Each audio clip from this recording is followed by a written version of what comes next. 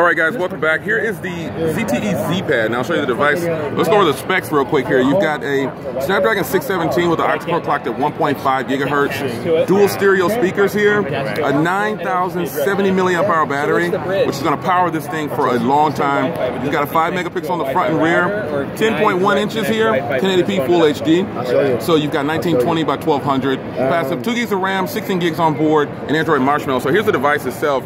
Not a very big tablet like you would think for it to be 10 inches, but it actually is really light in the hand. It feels really good, really solid. 9,000 milliamp hour battery in here will power this thing all day. Let me get into the system and I'll show you what it's actually looking like. So you've got the stereo speakers here. You've got stereo speakers on the. You got speakers here on the top, one here and one here. And I'll take you into the system here.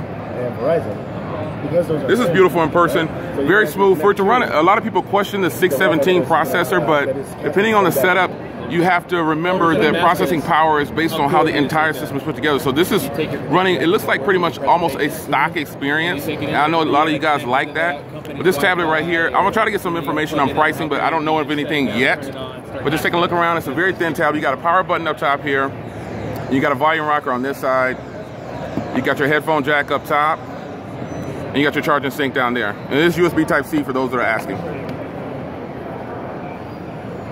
So the 617, the 600 series seems to be like the more popular processor that a lot of people are going with in their, especially for battery efficiency. So this is, again, this has a 9,070 milliamp hour battery, and it's flowing pretty good with 2 gigs of RAM, a 617 processor. I think this is more than enough to power this big tablet right here. Now I'll show you a smaller tablet called the Trek HD in just a little bit. So I can find like.